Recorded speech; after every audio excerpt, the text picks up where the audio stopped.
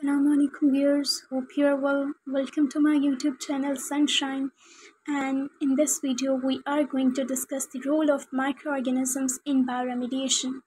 Means microorganism का bioremediation में क्या role, important role है, क्यों ये crucial है bioremediation की performance के लिए. So now we are going to discuss their characteristics which will show their importance in bioremediation.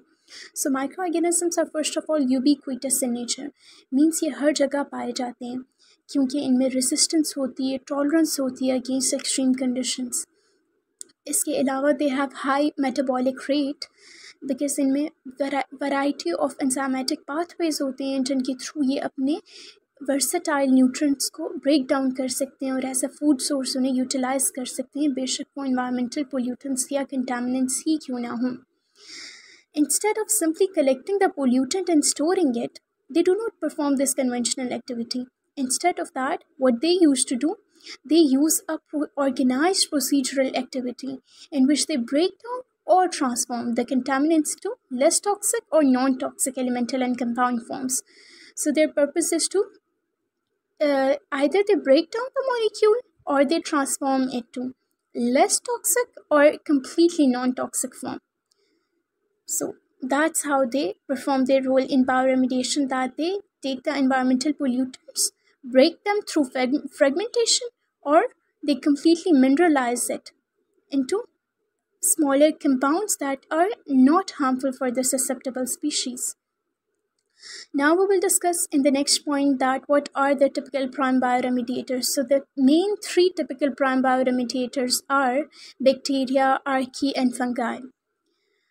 But there are other types of microorganisms as well, like protozoa, algae, viruses, and multicellular animal parasites that are called helminthes, that are also microorganisms and perform their role in decomposition.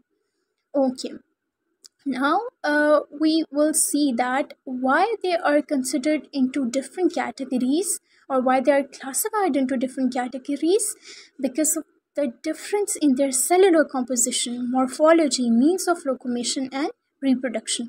In main characteristics में difference की base पे इन्हें मुख्तलिफ types में classify किया जाता है. इसके अलावा microorganisms के और भी बहुत से beneficial role हैं, जैसे कि they provide oxygen, they decompose organic material, जैसे कि हमने पिछली वीडियो में decomposition बताया था, biodegradation में discuss किया था. They provide nutrients to the plants by forming symbiotic relationship with them, and they maintain the human health because there are lots of bacteria or microbes present in our cells which are performing multiple functions like digestion and facilitating many things in our body.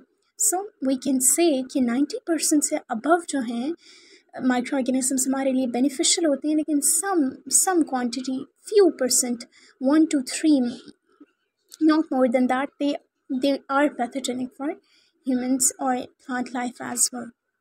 But for now we are discussing their beneficial role. So now we will see what is the mechanism that they follow to perform bioremediation. So the mechanism of bioremediation is, we will start from here, from the bottom right, left. From the bottom left, that microorganisms basically consume those environmental pollutants or contaminants as organic nutrients, means वो उन्हें अपने food source के तौर पर utilize करते हैं, और जब ये इन्हें as a food source consider कर रहे हैं तो ये food हासिल करने के बाद further क्या करते हैं, grow करते हैं, proliferate करते हैं, multiply करते हैं, और जब ये फूड की अपटेक कर लेते हैं तो ये उसे रिसाइकिल करते हैं या कन्वर्ट करते हैं उन न्यूट्रिएंट्स को लेस हार्मफुल या फिर बेनिफिशियल कंपाउंड्स में, like carbon dioxide and water. This is how they replace the contaminants from that polluted site. अब एनालिस्ट या साइंटिस्ट क्या करते हैं, उन कंटामिनेंट साइट में मौजूद उन रेजिस्टेंट माइक्रोब्स को डिस्कवर करते हैं, उनको लैब में ला के फर्दर एग्जामिन और स्टडी करते हैं ताकि उनको फर्दर कल्चरिंग करके उन्हें आर्टिफिशियल कंडीशन में अच्छा प्रोलिफरेट करा के फिर से रीइंट्रोड्यूस करा दिया जाए पोल्यूटेड साइट्स में, और हमारी बायोरेमिडिएशन की एक्टिविटी एक्टिवली एफिशिएंटली परफॉर्म हो सके. और इसीलिए हम कहते हैं कि बायोरेमिडिएशन में ह्यूमन इन्वॉल्वमेंट होती है.